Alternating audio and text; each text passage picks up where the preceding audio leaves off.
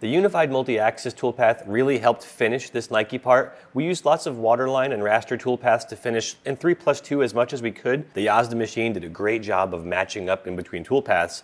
But again, here I had some faces where I just really needed to make a nice long sweeping motion with a multi-axis style toolpath.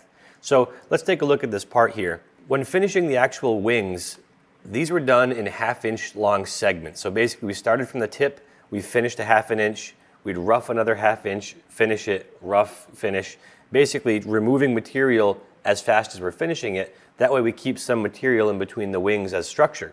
Now, once we reached the bottom of those wings, we ran into a situation where the upper back of the part needed to have some sort of a toolpath that would blend nicely in between those two wing finish paths. So basically at the end of these two finish toolpaths, we went and roughed out the upper back, and we were left with this pretty wide area that we needed to apply finish motion to. So what we ended up doing was actually kind of cool. If you take this toolpath and run backplot, you have the ability to say, maybe back it up by one pass, turn on restrict drawing, run this pass one more time, and I can take the line that I created here and click save, and save this into my level manager as geometry. Doing that to both of these wings, we end up with two lines that look like this. So now we have these two curves that generate the end of one toolpath. We're actually able to use those two curves to propagate the middle toolpath. So if we look at the upper back finishing toolpath, you'll see that the motion here is a perfect blend starting from the final pass of the wing toolpaths.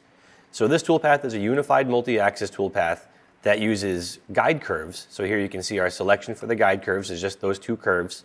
And this creates a morph style motion in between where if we turn on all three of these toolpaths, there is some overlap, but the step overs are exactly the same.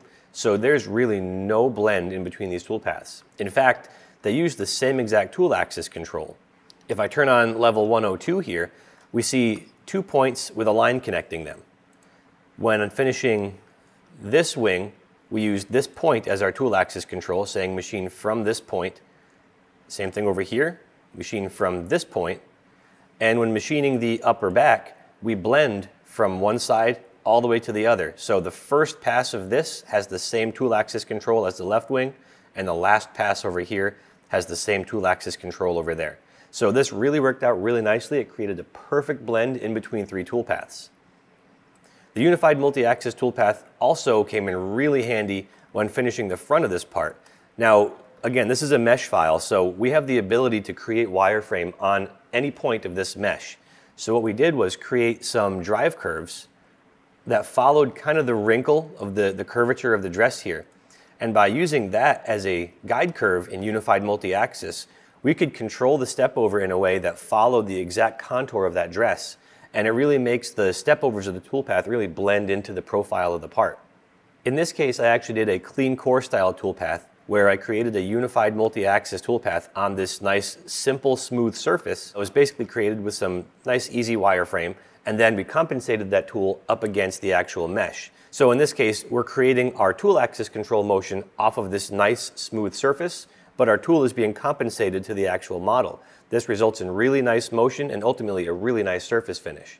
So the unified multi-axis toolpath on this part was really, really important. Did a great job, generates really quickly, and it really loves to work on a mesh. Really, unified plus mesh parts is a really, really interesting way to program your parts. It may not be the common workflow for everyone to work on a mesh part, but here it worked really, really well.